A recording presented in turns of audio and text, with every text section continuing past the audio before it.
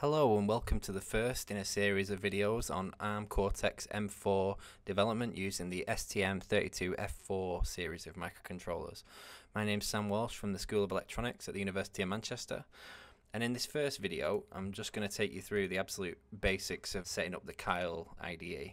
The Kyle IDE is a standard development platform. We're also going to take you through installing the ST software packs. The board we're using is the STM32F4 Nucleo, which you can hopefully see here on the webcam on the side. And I'm going to take you through installing the software packs for that, and then installing the drivers so we can use that on Windows. So let's get started. ARM offer three different kinds of processor. They have the Cortex-M series, which are the microcontroller series, the Cortex-R series, which are the reliability and real-time series, and the Cortex-A series, which are the application processors, which you'd kind of find in mobile phones, tablets. Some simple laptops have this kind of processor in there. Now, the R series are designed with reliability in mind, so you likely find those in the automotive industry or on planes, anything that requires super precise timing and reliability. Now, the Cortex-M series, which is ARM's range of microcontrollers, are the ones we're going to be concentrating on, and specifically the M4 series. And the board we're going to be using is the STM32F401RE Nucleo development board, which you can see down here. It's quite a nice board. It has a Cortex M4 on it, an 84 megahertz processor, and 512 kilobytes of RAM, and an Arduino Shield footprint, so you can use any of the Arduino Uno shields on it. But ST aren't the only manufacturer of ARM cores. There's actually Freescale, which stock the entire range, NXP, Texas Instruments also stock ARM boards, Nordic Semiconductor, Silicon Labs, Spansion, Cypress, and Xilinx even include them now on some of their FPGAs. So there's a lot of different manufacturers to choose from, and the idea is that you can write your code for one ARM core, for example the Cortex M4, and with a bit of tweaking it should hopefully run on all these different manufacturers' microcontrollers. Not to say that that's going to work totally in practice, but that's the idea. So yeah, so we're going to be using this board here for our series, and the IDE we're going to be using is called Kyle. Now, Kyle's ARM's official IDE, and it can program pretty much any ARM microcontroller you can throw at it. Anything from these manufacturers should run within Kyle. Now, it is quite expensive, but there is a free version to use, which is code limited to 32 kilobytes.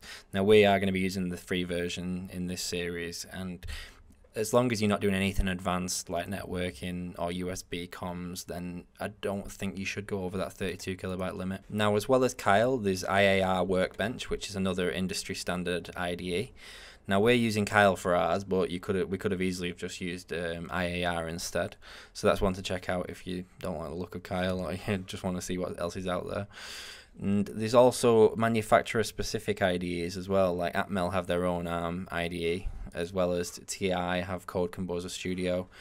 And then also there's a few open source efforts out there, such as Kucox IDE, which I've tried. I think it's Eclipse based, but it's not a bad IDE, and there's also no code limit on there. So if you do go over the 32 kilobytes and you can't use some of the licenses that we have within the school, then you should check out Kucox for running at home. Or there's GNU Eclipse plugin as well, which has no code limit and runs within Eclipse as just a plugin. So there's quite a hell of a lot of options available to us, but for this series we're going to be using Kyle. So to download Kyle, you just need to go to kyle.com, then download, and product downloads, and MDK ARM. Now, if you fill out this form here, which has all my details on there, but oh well, they're all available to the public anyway, and then go down and press submit, it should take you to this page here, and you just want to click and download that file. Now I'm going to pause the video here while that downloads.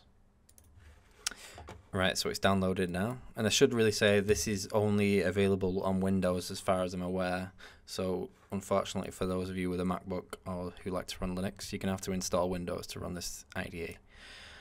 So there's not any options that you need to change during the install. You just need to put your details in. It will just begin to install. You just have to wait for this to install. So when it's completed, you'll just see this, and we don't need to see the release notes. So press finish. Now this takes you to the pack installer. Now once you let it finish refreshing all the different pack lists, you'll see all the different manufacturers down the side. Because this IDE can program any manufacturer's chips. If you look here, you can see ST 521 different devices. In total, 3,000 different microcontrollers can be programmed with this IDE. So because we're using the STM32F401RE, we're going to need to click there and install the board support packages and the device support packages for that board. So if you just click install, and you'll see down here it'll install those libraries, and that includes all the header files and source and example source code for that series of microcontroller. Those packs have just finished installing, and you can see now it says up to date on that pack. Now if you go over to examples, you can see that board support package, the Nucleo board support package, came with 2 examples for the Nucleo F401RE. It comes with Blinky, which is blinking an LED, and then RTX Blinky, which is using a real-time operating system to blink an LED. So they've both got the same outcome, but with 2 different styles of coding. So if we click copy, and we'll just copy it to our documents, yep, and it'll open UVision once we're finished. Now, this is our example project. I'm not going to go into the code right now, but what I'm going to do is plug my Nucleo in to USB. Oops. There we go, and you should be able to see the light flashing on it there. Now we're going to actually program this now. So if we click load, it should say flash download failed, can't find the board.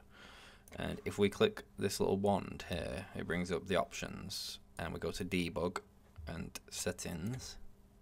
We can see it says no ST-Link detected.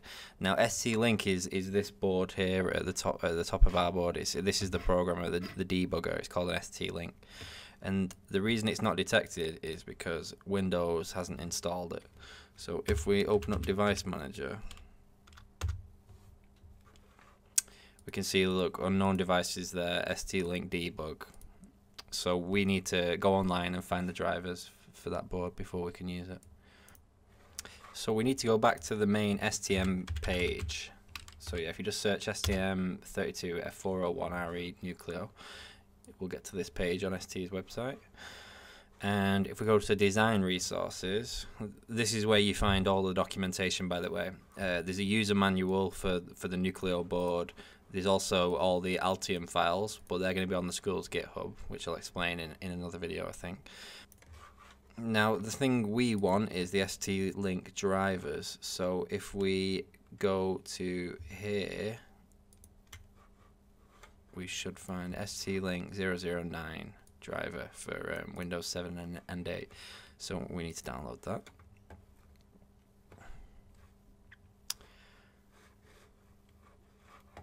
And yep, that's downloaded. And just extract it. Extract all. To yep, download is fine. And if we go to, I'm running a 64-bit processor, so we need to click 64, but 86 would have been fine for you if you're running a 32-bit. And now it says device updated. So if we go back to Device Manager, we can see there we've got the ST-Link debug. Now if we load up Kyle and we go back to our wand and we go to debug and settings, we can now see it's detected the board there, and it's given it an ID code. Now if you can't see anything, it may be because you don't have this set to SW, and it may be set to JTAG. If you set it to SW, the board should show up, and if we disconnect the board now, it should disappear, he says. I think we maybe need to go back.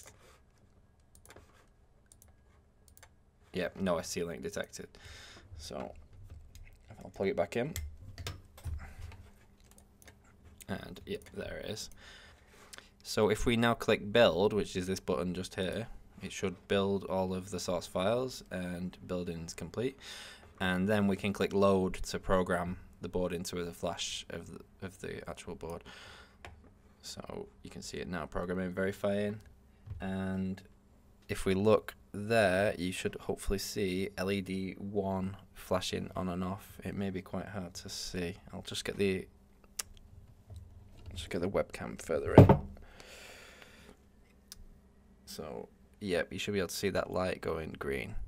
And that's it, everything's working. So I'll end this video here and we'll start the next one where I explain how this code works.